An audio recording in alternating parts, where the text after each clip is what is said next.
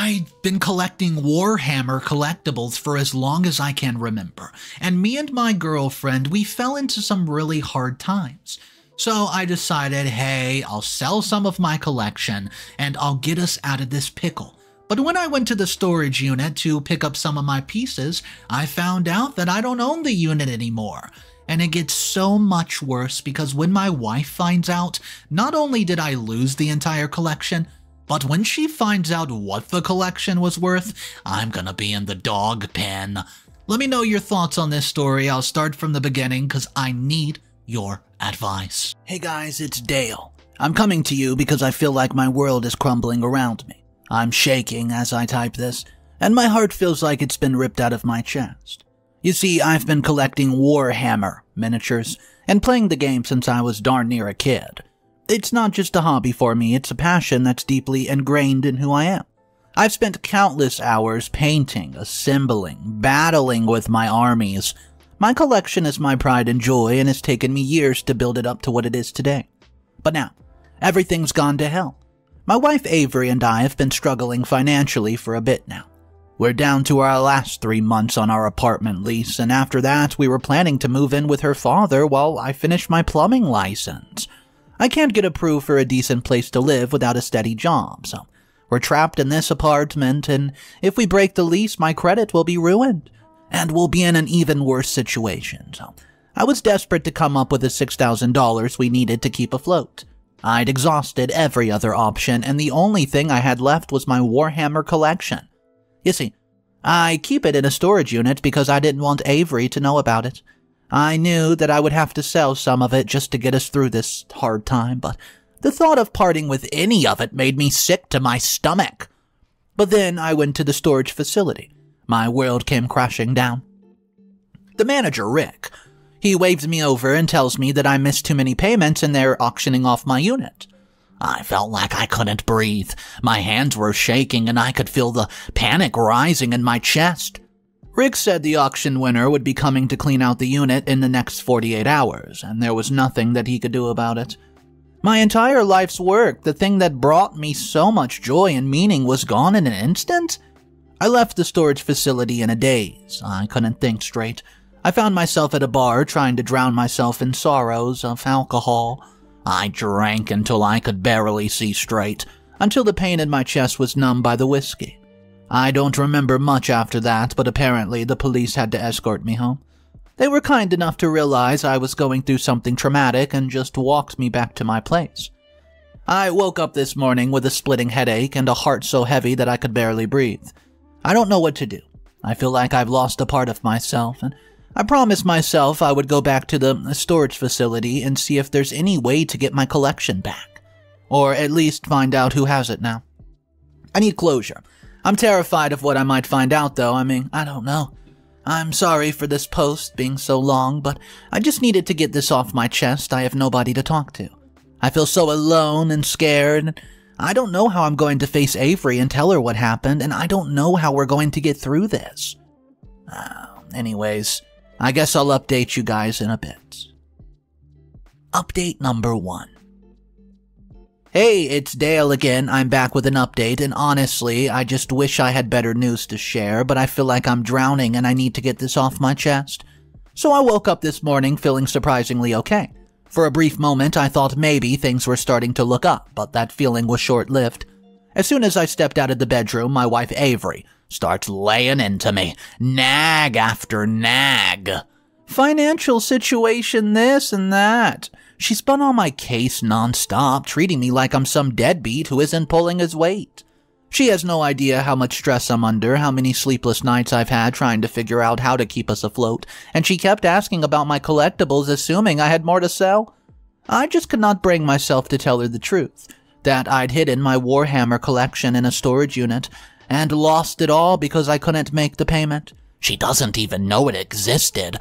I was a nervous wreck, but I tried to keep it together. I lied to Avery. I told her I was heading out to apply for a new job, but in reality I was going to the storage facility just to track down whoever bought my unit. I was desperate, hoping I could convince them just to give me back my collection. I begged. I stopped for a coffee on the way just to get my head right, trying to hold on to some shred of normalcy. but my hands were shaking so badly I could barely grip the cup. When I got to the storage place, I saw something that made my stomach drop. My best friend Jace's old station wagon. It's this vintage thing that he's poured a ton of money into restoring. I thought maybe he was just there to hit up the USPS office next door since he sells a lot of stuff online and would probably just be dropping off a package. Well, I didn't want to jump to any conclusion, you know. But then I walked inside and I saw him. Jace, the guy I've known for over a decade, the one who was just at my place last weekend for our regular poker night with the boys. I was so confused. I tried to play it cool, give him a nod and a fist bump, but he barely even looked at me. Just mumbled a, "Hey man," and walked away. I felt like I was in the Twilight Zone. I went up to the front desk and asked who bought my unit, and that's when I saw it. The name on the paperwork, it was Jace. He bought my unit, my entire Warhammer collection, for a measly $109? He knew exactly what was in there. He knew what it was worth because I always talked about my collection. He knew it was worth at least $30,000 and just took it out from underneath me. Well, I confronted him, tried to explain how much I needed that collection, how desperate I was, and I even offered to pay him back any fees he incurred. I thought maybe he would understand me, you know? We have a friendship, it would mean something, but you know what he said to me? He looked me dead in the eyes and said, "Oh, sorry, bro. I know we're friends, but this is just business. Hey, man, I bought this unit, and by the looks of it, there's a lot of merchandise in here. I'm sorry, but you're not getting this back, bro. See you at poker night next week, right?" I couldn't believe what I was hearing. Business? This was my best friend, the guy I've trusted for years, and he was just brushing me off like I was nothing. I begged him, I pleaded with him to reconsider, but he would not budge. He even had the nerve to threaten to cut me off from our entire friend group if I kept pushing. Like our friendship meant nothing compared to a quick buck. I was devastated. I just kept saying, "We've been friends for 11 years, man. How could you do this to me, to my family?" But he just walked away and said I should have paid the bill. He even called security on me like I was some stranger causing a scene. I left the storage place in tears, feeling more alone than I've ever felt in my life. When I got home, Avery could tell me something was wrong. She started demanding answers, and I couldn't take it anymore. I broke down. I couldn't keep it inside anymore. I had to tell her everything. Everything. How I hid the collection, how I lost it. So now that's where I'm at. I feel like my world is falling apart. My best friend stabbed me in the back, and my wife is furious with me because she basically is saying I hid $30,000 from her, and she's just looking at the monetary value. I know we were struggling, but come on, that was my lifetime collection. I don't know how I'm going to keep a roof over our heads. I'm so lost. I don't know how to pick up the pieces. Guys, I'll try to post another update soon, but right now I'm just trying to keep my head above water. If anyone has any words of advice, please, I could really use them. What's up, everybody? I have an insane update. It came out 6 days after the first update, and let me just tell you, things are about to absolutely explode. If you think this story is bad so far and has some sad parts, well, you've seen nothing yet when you find out what his wife is up to. Don't forget to subscribe for daily revenge stories, and here is the second update, 6 days later, titled, "My best friend Jace stole my entire collection of Warhammer, and I begged him not to." Hey, it's Dale. I wish I could say things have taken a turn for the better since my last post, but the truth is my life has spiraled even further out of control. I feel like I'm trapped in a walking nightmare, and I don't know how to escape. So first off, Avery left me. Yeah, she hasn't filed like an official paper yet, but she packed a bag and went to stay with her mom. She gave me an ultimatum that's been ringing in my ears ever since. Either come up with the money to pay off the rest of our lease, or our marriage is over. And just like that, as if it wasn't already reeling from the loss of my Warhammer collection, now I might lose my wife too? I was desperate. I broke down and told Avery everything. I mean, everything. I poured my heart out about my secret collection, about how much time and money I invested in it over the years, and I told her about Jace, how he swooped in and bought the storage unit right out from under me for a measly $109. when he knew damn well it was worth over 30 grand. Avery knows this guy too. Hell, he was just at our place a few weeks ago drinking beers and laughing it up. Right before we went to the Taylor Swift concert. But here's the part that really kills me. Avery didn't even blame him. Not for a second, see. I was pouring my heart out explaining how I could sell off parts of the collection to solve our financial issues, and she just shut me down, called me a little boy. A little boy who needs to grow up and let go of childish hobbies. She said I should have sold it a long time ago when we first sniffed the first sign of trouble. I know I left my passion for Warhammer get out of control, but it was the only thing of value I had left. I thought maybe, just maybe, it could be our lifeline, but Avery wasn't having it, see. She tells me that she was sick of my crap, and then she was gone just like that. I was at my wit's end. I didn't know what else to do. So, in a moment of desperation, I decided to confront Jace face to face. I showed up at his place around 6 p.m., ready to demand my collection back, but the coward would not even come to the door. Instead, his sister answered and fed some line about how the storage unit was the biggest win that he's had in years and he wasn't about to give it up. She actually had the audacity, the nerve, to say it was my fault for not paying the bill and that Jace bought it fair and square. Okay, like that makes it okay to steal your best friend's money? I'm not proud of what happened next, you see. A couple days later, I snapped. Straight up. I was consumed by this blind rage and desperation. I legit blanked. I couldn't think straight, and in the middle of the night, I actually broke into their home. I thought maybe I could steal my collection back while they were sleeping because I knew where he would keep it. It was so stupid, so reckless, and of course it blew up in my face. See, I got caught, we fought, and his sister called the police on me. Now, on top of everything, I'm looking at breaking and entering charges, and I'm in a tailspin. My wife's gone, my best friend betrayed me, and I'm legally in trouble. And I still have no idea how I'm going to scrape together the money for our lease, which, by the way, the clock's ticking. I feel like I'm drowning and there's no one left to throw me a lifeline. That's where I'm at.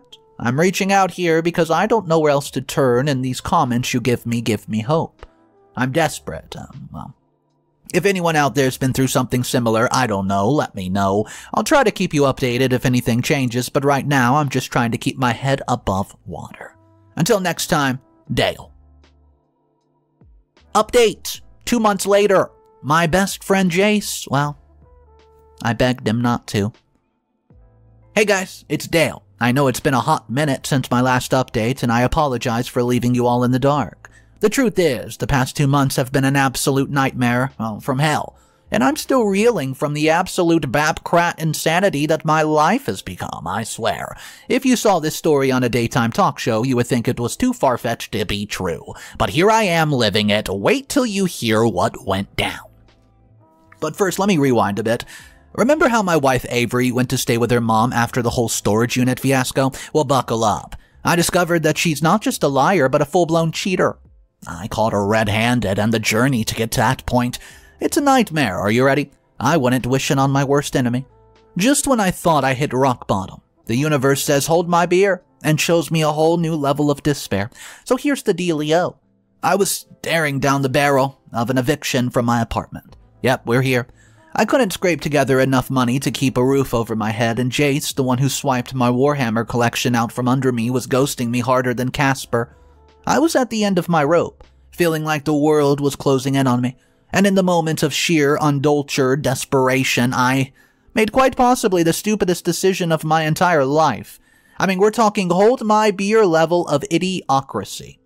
Picture this. I had a whopping $332 to my name, sitting right there in one of my crypto accounts.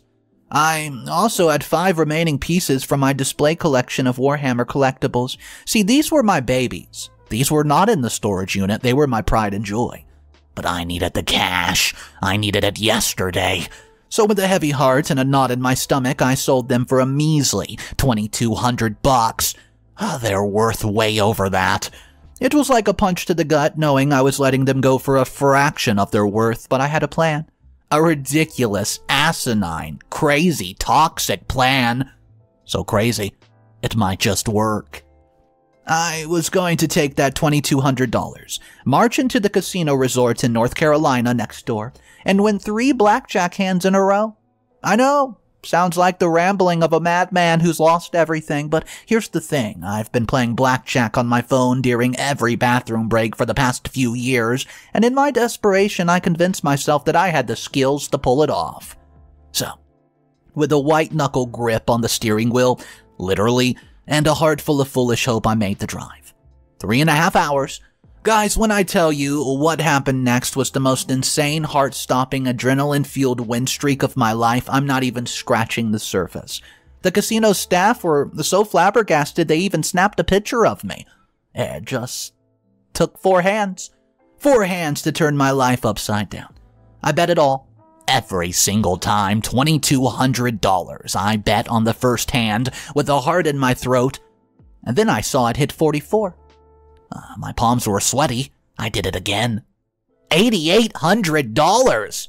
I was having blood rush in my ears at this point, and finally I hit $17,600 on the third hand, and my entire world was hanging in the balance, and just like that, I did it again.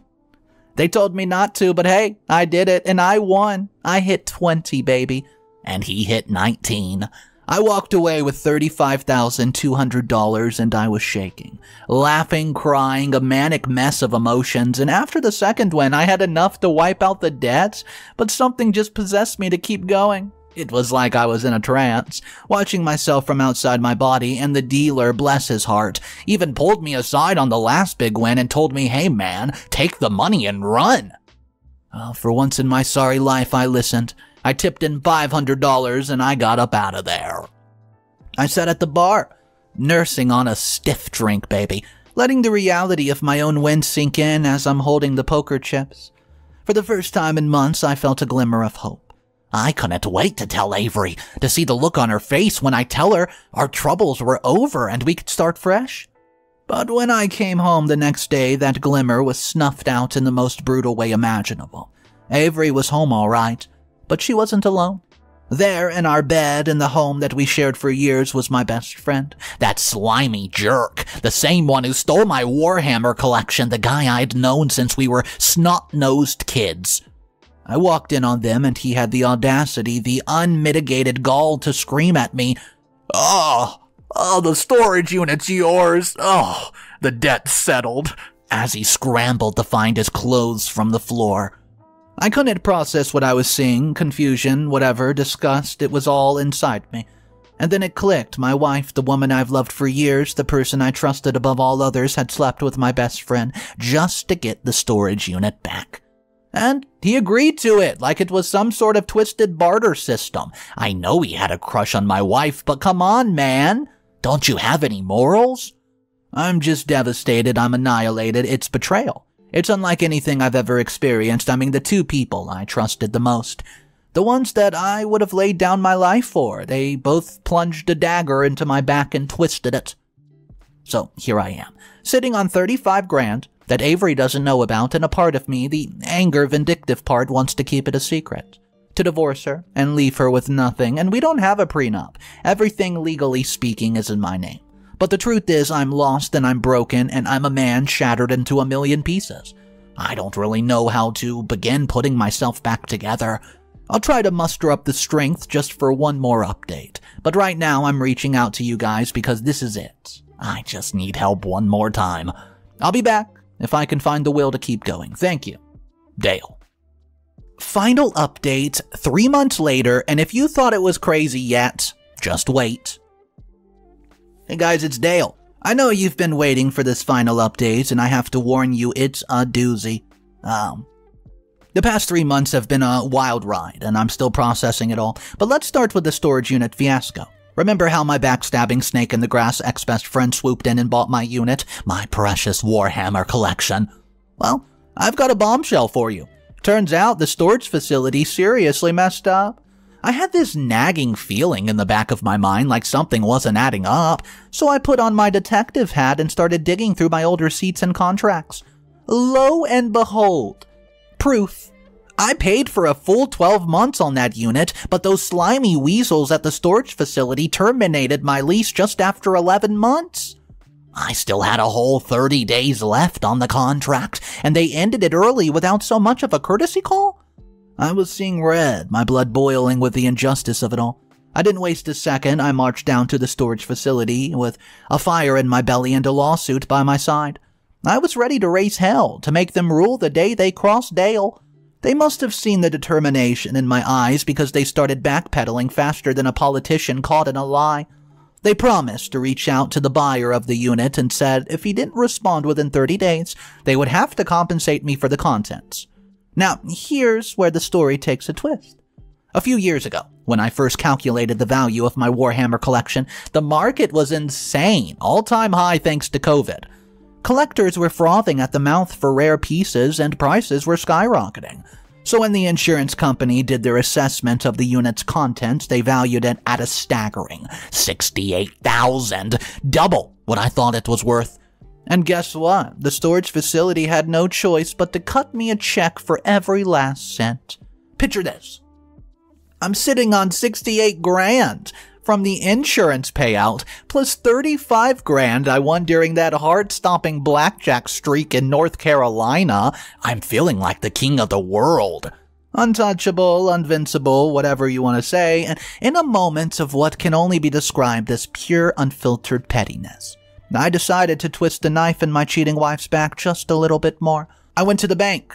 I withdrew $20,000 and told them to give me crisp bills only. And I fanned it in front of my wife like it was some kind of high roller fan. I even snapped a picture, a smug grin plastered across my face, and sent it to Avery, with a message that went something like, "Hey babe, I hope you're enjoying that storage unit and your new boy toy. By the way, I hope you've been brushing up on your cardboard box decorating skills. I hear homelessness is the new rave." You see, Avery, bless her heart, doesn't have a single marketable skill to her name. No education, no job experience, nothing. She was relying on me to keep her in the lifestyle she grew accustomed to. And she had the audacity to think that she was doing us a favor by, you know what, with my best called friend. Just to get the storage unit back. Well, I've got news for her.